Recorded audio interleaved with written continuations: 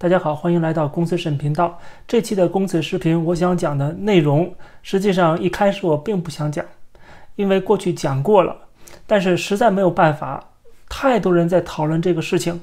而且呢，打开微信朋友圈，你会被雷的外焦里呢，就是充斥着各种反智、反科学言论。怎么回事呢？这就是日本倾倒核废水的事件。日本政府从这周四开始正式的向大海当中排放核废水，但是这个核废水是经过过滤的。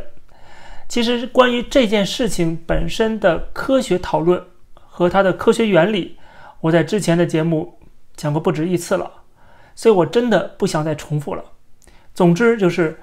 经过 ALPS 的系统，这种机器去过滤的核废水基本上已经排出了所有的放射性物质，只剩下氚这个氚的物质，而氚的含量是远远低于国际标准，所以说释放的行动已经获得国际原子能机构的批准，而且国际原子能机构之前派出了专家代表团到日本去进行全面的核查，这个代表团有10几个国家的专家，其中就包括中国的专家，即使得到国际社会的普遍认可，但是这里边只有中国政府强烈不满抗议，甚至把它政治化。除了中国的官方媒体进行舆论宣传炒作，还有中国的外交部发言人进行攻击和批判以外，中国海关总署正式的宣布全面暂停进口日本水产品。7月份的时候，其实他们只是禁了来自福岛的部分水产品，香港、澳门也都跟着一起禁。但是现在中国海关总署的这个要求是全部海产品都禁掉，哪怕你来自于八竿子打不着的北海道，或者是四国，或者是福冈，其实这些地方的水产品也全部禁掉。那这种做法就完全不符合科学事实了，那很明显是一种报复措施，是讲政治的，不是讲科学的，更不是讲经济的。那很明显他禁日本的水产品，从一开始他就是把它政治化的，就是一种政治操作，借由这件事情来攻击日本，当然也在经济上对日本进行一个打击，也是某种程度的要挟，让日本在其他的方面能够配合中国或者对中国让步，等于是把它变成了一个谈判的筹码。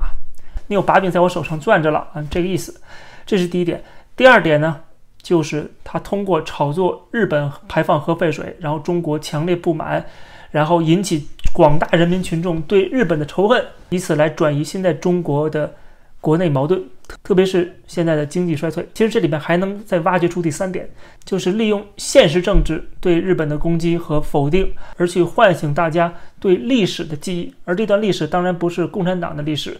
而是日本侵华的历史，以此来证明我们勿忘历史。日本对我们犯下的罪行，我们都永远铭记，但是共产党对中国犯下的更大罪行，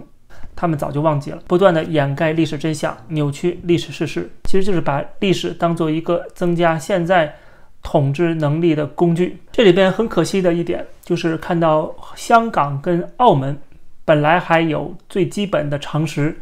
能够跟国际社会保持一致，现在也不得不完全站在了国际社会的对立面，完全顺应在北京的中央政府。澳门特区从8月24号宣布禁止来自日本10个都县的鲜活食品，甚至包括蔬菜、水果、奶制品，全部限制了。澳门特区政府说一直跟国家海关总署保持密切联系，如果连中国政府都是完全不顾科学常识的话，那么中国人呢，完全被中国政府洗脑带节奏之后，他们的表现也会近乎疯狂。我们看到了在中国各地，特别是沿海部分地区都出现了抢购食用盐的现象，有些商超生活食用盐都已经被买断货了。从图上的照片可以看到，这是在扬州24号早晨，很多人在大润发超市购买食盐，有些人纯属跟风，根本就不知道发生了什么，别人买了很多，他就跟着一起买。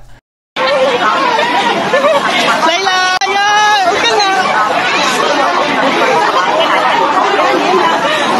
前你们来了，欢迎回来。来了吗？还有很多社区的微信群当中，也有很多人在讨论抢购食盐的事情。当然也有人提醒说，我们的食盐是跟韩国不同的，是来自于井盐，不会涉及到污染区域，不用担心未来缺盐。另外，在很多的电商平台，食用盐已经缺货了。23号、24号2天，食用盐的销量同比上周增长了近1倍。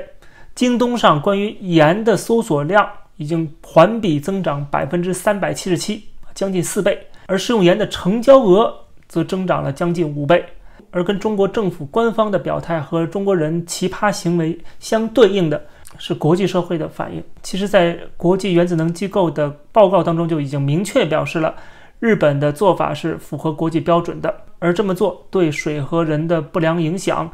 微乎其微。哪怕是韩国政府一开始也是反对的，现在基本上也被日本说服了。毕竟他们还是一个尊重科学、尊重事实的国家，毕竟还是个民主国家，这一点很重要。即使在韩国的这种民族主义反日情绪也很高涨，但是它有民主，有信息的自由流通，很多的谣言就会不攻自破。韩国政府也表态说日本的做法符合国际标准，而且他说在科学上这么做是找不出问题的。但是当然他们也提醒说，如果日本在排放的过程中有跟他们一开始预测的评估的有不同的地方，那么他会立刻的举报，立刻提出质疑。所以说其实这一次的向大海释放核废水，经过过滤的核废水，这是不仅是由国际原子能机构，各国的专家都在全程监控。我们只需要看一下国际原子能机构的官方网站的对此详细报告就知道了。他们不仅有来自11个国家的国际专家特别工作组，同时还对日本当局进行了技术上的支持。所以说这次的排放几乎可以说是日本和国际原子能机构等于代表了国际社会的机构